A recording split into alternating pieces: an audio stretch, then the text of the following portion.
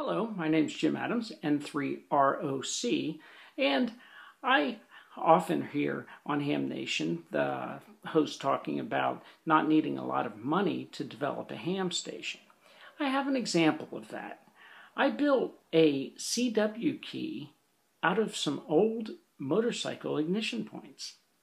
This is the key I made from a set of old motorcycle ignition points. This is back when motorcycles did not have solid-state electronic ignitions and they used contact points. And so I used the contact points to build this key. All I did was take a piece of 2x4 and cut it so it was square.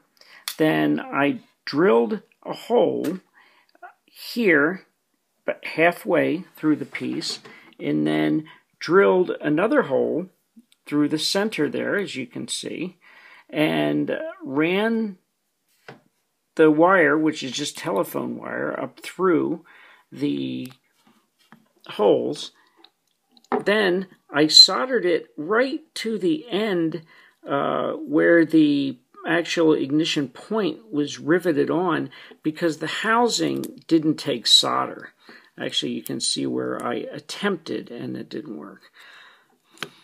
I used a spring from a hardware store to bring the points to an open position again, and used some pieces of small aluminum, and then actually to make the handles, the covering, is just some shrink wrap that I used.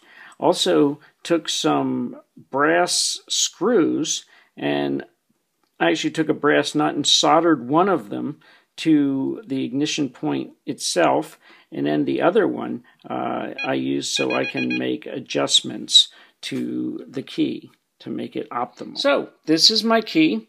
I hope you enjoyed this video.